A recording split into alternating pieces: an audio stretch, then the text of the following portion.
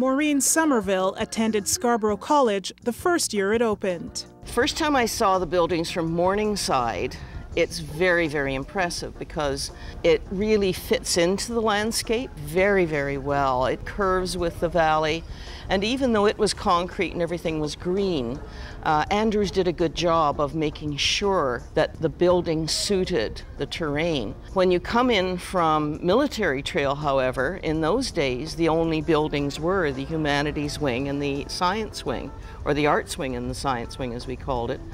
And the first thing you saw was something that looked like a factory or a bunker, and you had these three huge smokestacks, it would appear.